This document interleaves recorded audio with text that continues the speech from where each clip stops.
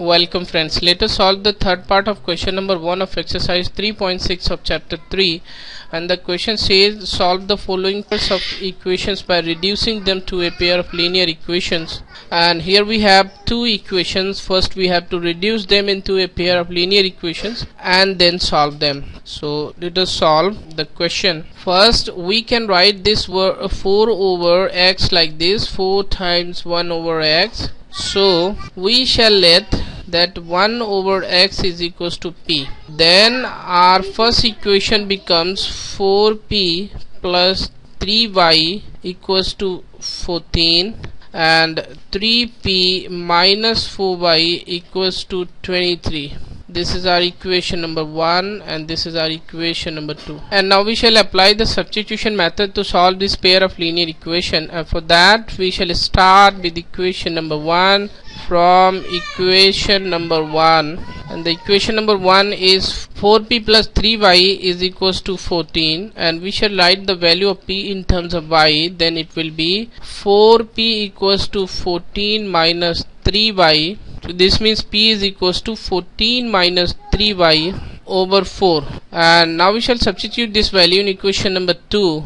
Putting in equation number 2, then it becomes 3p. p is 14 minus 3y over 4 minus 4y equals to 23. And now we shall take this minus 4y to the right hand side, then it will be 23 plus 4y, and we shall write 1 in the denominator.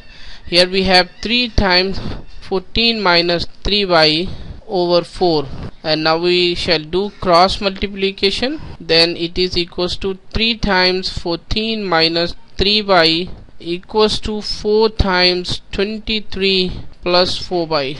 If we further solve, then we have t2 minus 9y. Here we have 92 plus 16y, and we shall take this minus 9y to the right hand side, then it will be 16y plus 9y, and here is 42. We shall take this 92 to the left hand side, then it will be minus 92. Finally we have 25y equals to minus 50. This means y is equals to minus 2.